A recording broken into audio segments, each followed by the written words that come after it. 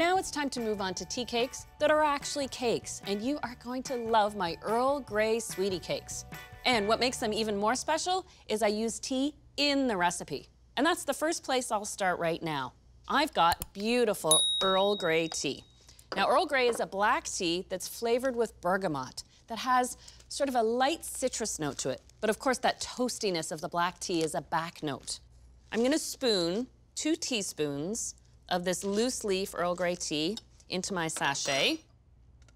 To work the flavor into my recipe, I'm gonna measure a 1/4 cup of milk, and the tea is going to flavor that directly.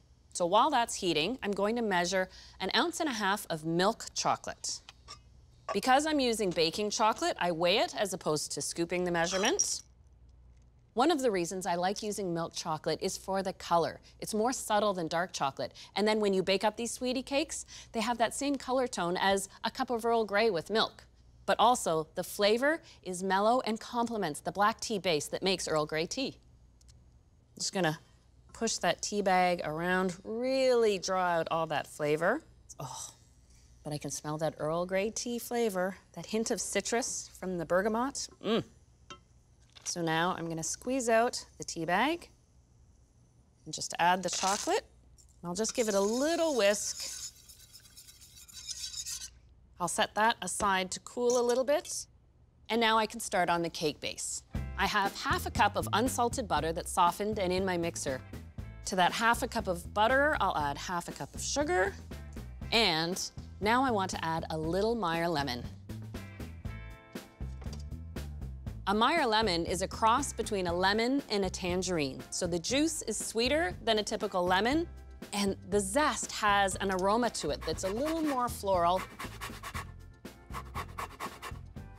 Meyer lemons tend to have a short season, so if you can't find them, you can use a little bit of lemon zest and a little bit of tangerine zest combined.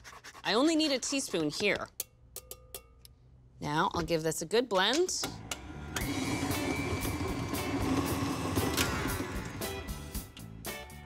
There we go. You'll find that 1/2 cup of butter plus 1/2 cup of sugar, that combination 1 to 1, doesn't whip up as fluffy as, say, a frosting or a cookie dough base, but believe me, it yields a fluffy end result. And here's a nice little reminder about the temperature of your ingredients. When I made my scones, I had cold butter, so my eggs and my milk were cold. Because I have room temperature butter here, my eggs are at room temperature.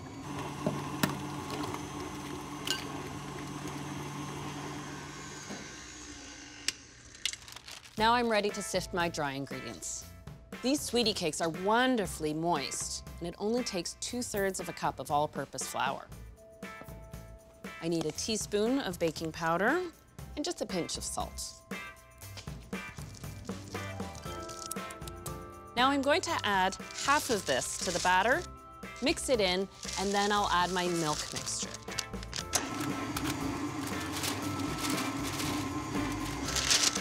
By now, my milk with the melted chocolate and the Earl Grey tea has cooled down, so with the mixer on low, I can add this.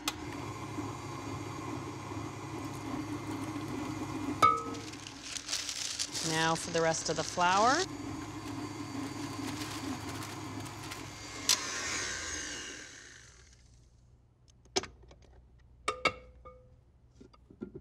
And now you see what I mean about a cake batter that looks like a cup of Earl Grey tea with a little bit of milk.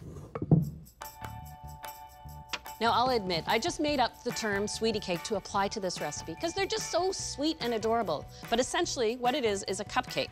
So you can bake these in standard cupcake liners or find a sweet little tin to bake them in, as I have here.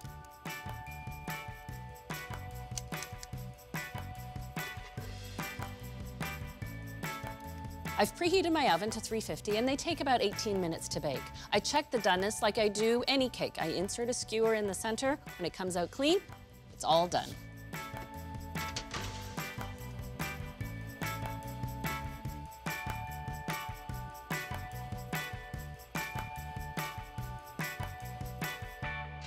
Ooh, these are looking good.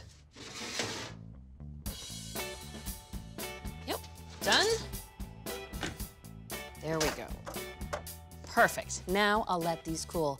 But while they're warm, I can smell that perfume from the Earl Grey and that hint of Meyer lemon. And you know what we love about cake, let's be honest. It's the frosting, and you're gonna love the Meyer lemon that's in my fluffy frosting. This is a classic cupcake style frosting, really fluffy and light. I start off with half a cup of unsalted butter that's softened in my mixer. Of course, you can use electric beaters too, but you do need some sort of tool to really get a lot of air and volume into the frosting. I've already sifted 2 cups of icing sugar. I'm going to add half of that to the butter and then whip that up first.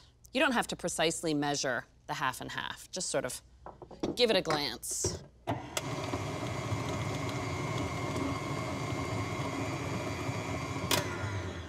There we go. Even though this butter icing sugar combination looks nice and smooth, it won't be fluffy and light. You need to add a liquid. So I'm going to add my Meyer lemon zest. I'm putting 2 teaspoons of zest in. It's pretty much the full lemon. And now I'll juice the Meyer lemon. I'll squeeze out the juice. But I only need 2 tablespoons of this lemon juice for this recipe. I'll also add a teaspoon of vanilla. And I'll give this a little blend.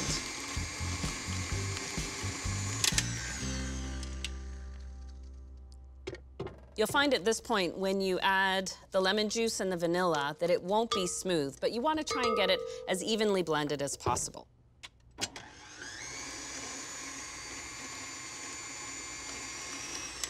There we go.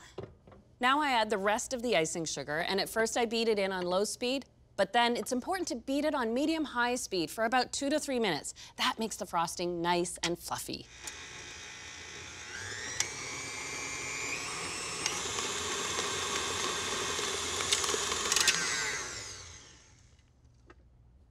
There we go. Oh, that looks great.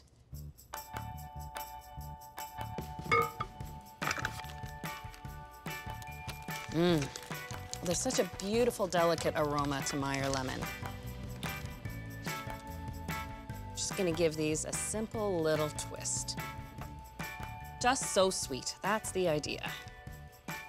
In my bakery days, I would make hundreds of cupcakes, but what I loved seeing was when you clear the tables at the end of the day, sometimes you would find a cupcake almost like this, except you realize some 8-year-old had just licked off the frosting, because we all know that's the best part, and just left the cupcake on the plate. And then sprinkles are always appropriate, or a little jelly candy. Just shouts lemon.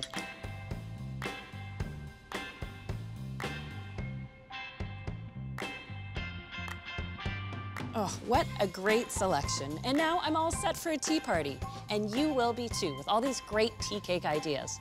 Whether it's something classic like the currant orange scones, something whimsical like the windowpane tea cookies, or these elegant but adorable Earl Grey Sweetie Cakes, I hope you take all of these ideas and a cup of tea to your own kitchen to bake and enjoy.